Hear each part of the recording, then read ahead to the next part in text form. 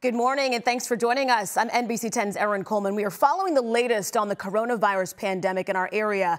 And as you know, New Jersey is one of the hardest hit states. Let's get right to New Jersey Governor Phil Murphy, who joins us live now. Good morning, Governor. Thank you for being with us. Thank you for having me, Erin. Good to be with you.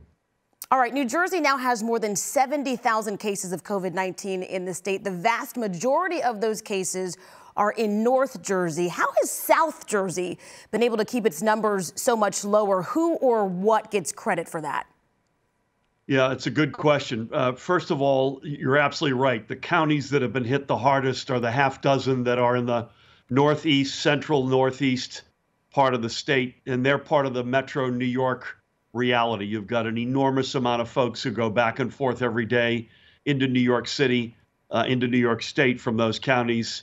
And the extent to which New York City became a hotspot very early on, we were a part of that reality, whether we like it or not. And as we have acknowledged, over 3,150 lives in the state have been lost.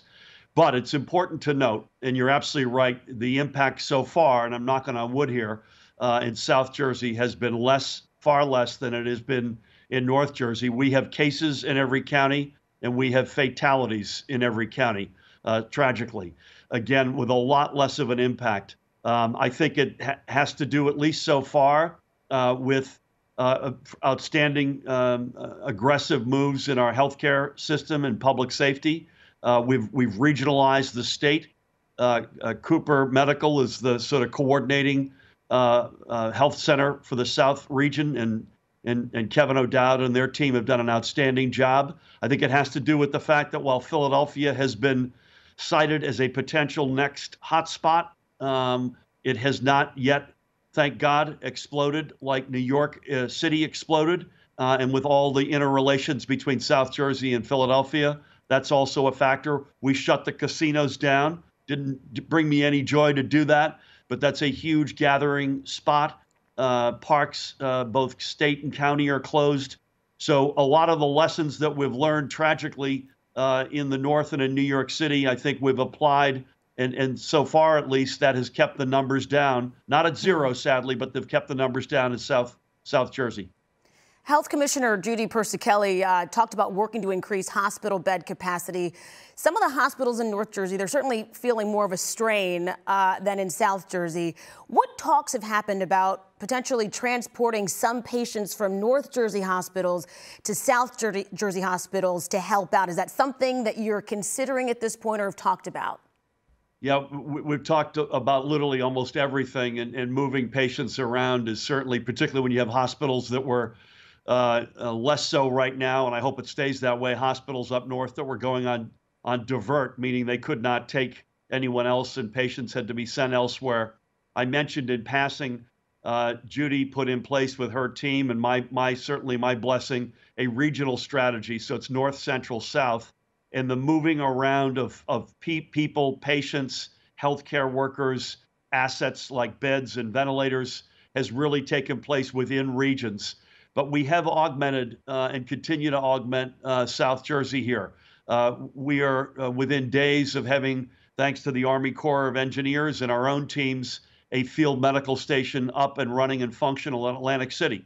That will add up to another 250 beds. You know, one of the realities going into this crisis is while population is lower in South Jersey than in the north, and there's no question about that, the existence of critical care hospital beds, period, is underpenetrated in the South as well. And so that field medical station will hopefully at a minimum give us an insurance policy, if not augment capacity that we'll need from day one. This morning, we're learning about more than a dozen bodies piled up inside a nursing home, a morgue at a nursing home in Sussex County. It seems nationwide the number of deaths at nursing homes is surging. Are you taking any precautions to give nursing homes the help that they need to care for people and to make sure that these nursing homes are accurately reporting these cases and these deaths so that the state can then accurately report the numbers? Yeah, I mean, Erin, that story is outrageous and tragic at every level. Our teams, including I've asked the Attorney General to look into this aggressively to determine here what happened when to whom, et cetera. But it's an awful story, and our hearts and prayers go out not only to the memories of those who were lost, but to the loved ones of those who were lost. Long-term care facilities, not just in New Jersey, but as you rightfully point out, around the country, have really turned out to be a weak link in the armor against this awful virus. Not only are we taking action, but we have been taking action. In fact, we had an awful tragedy in a home, a group home for youth in a Wanacue in Passaic County a year and a half ago, and even from then, we required each of these homes to have an emergency response plan. We have been pounding away to try to keep out ahead of this, and it's been a whole mix of realities here. You've got folks who are in a nursing home for a reason. They're likely older or they've got other adjacent health challenges, and that immediately puts them into the crosshairs. You've got health workers who work there, particularly in the early days, who were unwittingly going in and out of facilities asymptomatic but carrying the virus. That's something that we've dealt with a whole range of steps on personal protective equipment, cohorting of patients, accepting no new patients, limiting any visitations to end of life. There's a whole series of steps we've taken, but this is without question, not just in New Jersey, in America, proving to be one of the hardest nuts for us to actually crack. Taking a look at the calendar now, we're just weeks away from the summer season down the shore. At this point, a lot of beaches, boardwalks, they're closed. People are staying away for the most part, but the weather, it's going to get nicer. People are going to want to get out, maybe get to a vacation home or rental home. Are you concerned about that? And overall, what do you think this summer season is going to look like down the shore? I mean, Erin, I am. I'd be lying to you if I said I wasn't concerned. I am. And I don't blame people. I say this every day, and I feel like somewhere between Dr. No and a broken record, or probably both, particularly as the weather, as I sit here, it's a beautiful sunny day, a little cool, but a beautiful sunny day in Trenton as I look across the Delaware River, by the way. The fact of the matter is folks have been doing this for weeks upon weeks in terms of staying home, social distancing. And by the way, New Jersey's done an extraordinary job. There are always exceptions, but we look at heat maps by county every day, and each day it's gotten better. And that's a tribute to everybody, all 9 million of the folks in this state. But particularly as the weather gets warmer, particularly after they've been doing this for weeks, there's an absolute understandable frustration building up, and we completely get it. But I have to say, at least for now, folks have to stay at it. What's my crystal ball say beyond now? I think April is going to be the balance of April. We're still in the thick of the war right now. If we all do our part, we will, I'm confident, break that curve and begin to go down the backside of it sooner than later.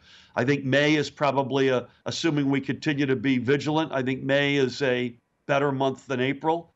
And I would love to think that in the warm weather, responsibly, with some important healthcare infrastructure in place, and I have to say this, we're going to need much broader testing than we've been able to do, given the lack of national reality of universal testing that we have not had. We're going to need to be able to test people much more broadly and quickly. We're going to need to be able to contact trace if we find some hotspot and have a plan to quarantine, assuming we've got that infrastructure in place, and we're working doggedly with Rutgers, with the federal government, the White House, with other players to get that. Assuming we can get that, I think we can begin to get back on our feet in the warm months. I think it'll still be important to not congregate in close proximity, but I do think we can begin to find our way to some sort of a new normal.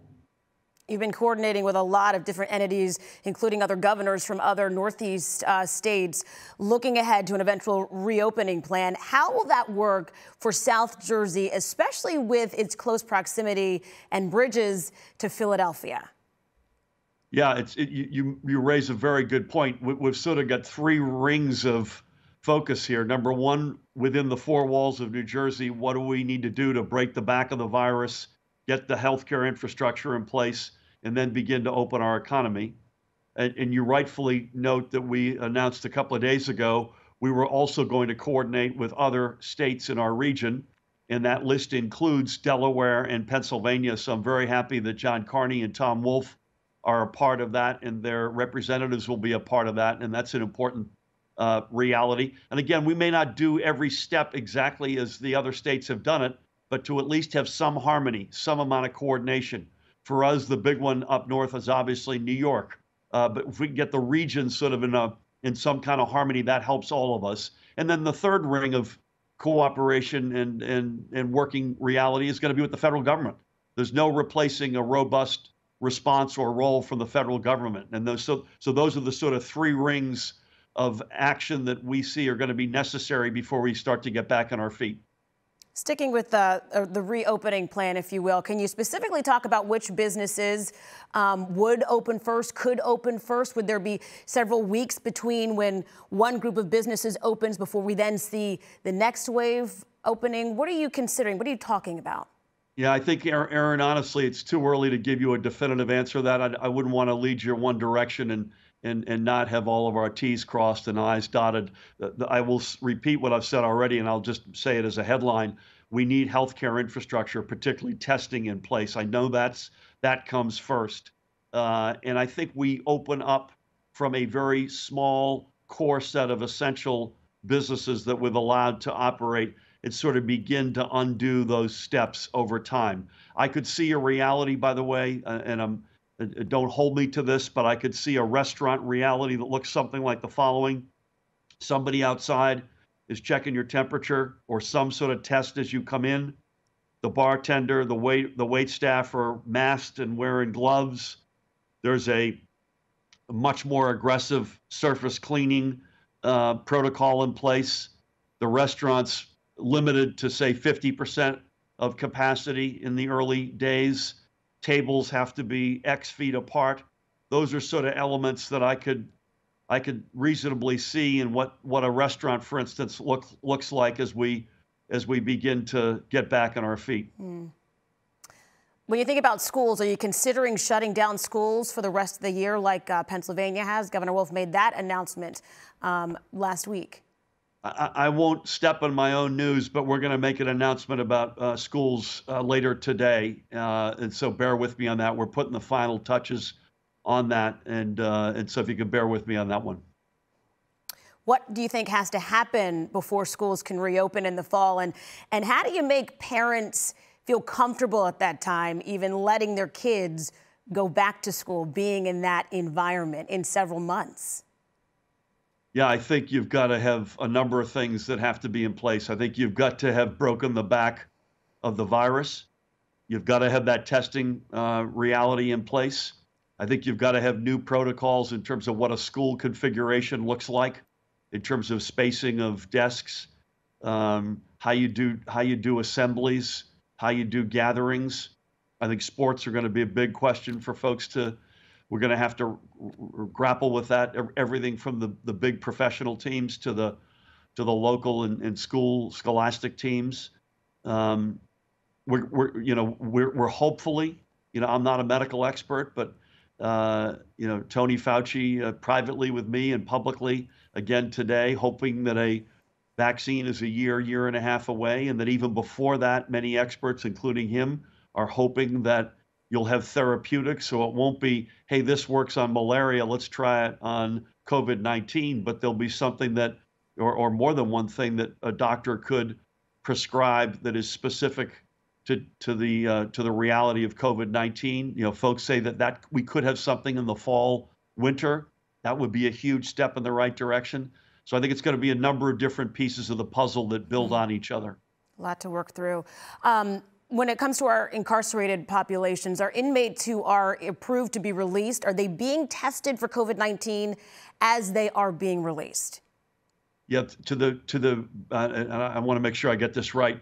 To the best of my knowledge, nobody with either COVID-19 nor symptoms that are typical of COVID-19 infected patients are being released. If an inmate does not have symptoms, and being released, are they still being tested? If someone is asymptomatic?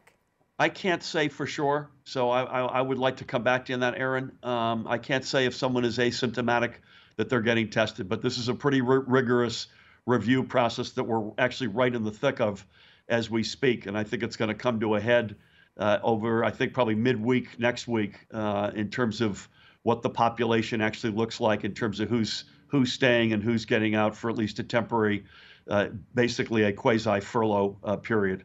Is the state releasing names and information of inmates who were approved for release, and can we get that information? The answer is no at the moment, and possibly. I actually don't know what level of disclosures we'll put out there, but if we do put it out there, obviously we'll make sure folks get it.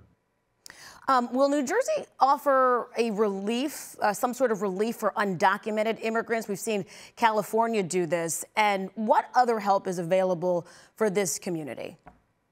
Yeah, I mean, I've said this many times, and it's true. We can't. It isn't just that we're nice people and that we want to do right by everybody, which we do, by the way. And particularly New Jersey is measured in many respects as the most diverse state in America.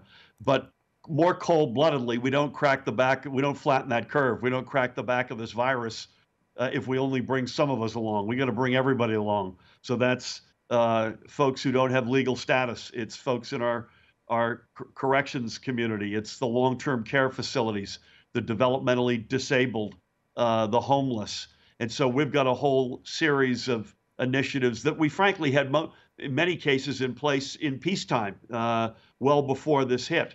But we're doing everything we can to find, for instance, using dormitories that we're converting to places that we can use as a quasi-shelter for folks, et cetera. So we are, as I say, we're not going to win this war if we only bring some of us along. We got to bring everybody along. One final question for you. I know you're a busy guy right now. New Jersey, known for its pride. Jersey Strong was the motto after Sandy. Now we've learned that New Jersey's biggest stars, they're all coming together for a benefit concert to raise money for the state. What does it mean for you to see New Jersey coming together to help each other during this time? It's such a source of pride. I think my lawyers tell me I can't raise money for it, but I'm going to throw caution on the wind and tell everybody it's New Jersey Pandemic Relief Fund, njprf.org. It's next Thursday night. I think it's 7 o'clock, and it's a cavalcade. New Jersey is chock full of talent. Bruce Springsteen, John Bon Jovi, right through the list. And it's so not surprising that everyone would come together in an hour of need, unlike any we've seen before, and stand up and stand tall on behalf of Jersey. Jersey Strong. All right, Governor Phil Murphy of New Jersey, thank you so much for your time today. We really appreciate it. Thanks for having me, Erin.